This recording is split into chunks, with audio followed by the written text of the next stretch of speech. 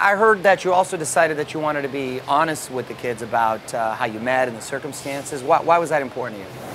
Well, I mean, the kids actually, the kids came to us and asked, you know, I mean, very nonchalantly, like over dinner, and Eddie was very honest with them, and in the way that you can be with a 7-year-old and 11-year-old, and you know, he's always the first person to say how much he loves me, and they see that in our house, and they feel that. So, you know, I think it's important not to lie to children. I mean, they understand way more than you think. They soak it all in. Yeah, totally. And you know, we both don't ever want them to come back and, you know, say, you weren't honest with us about this. So, yeah, we talk to them. Yeah. They're very open with us, which is good. Very cool.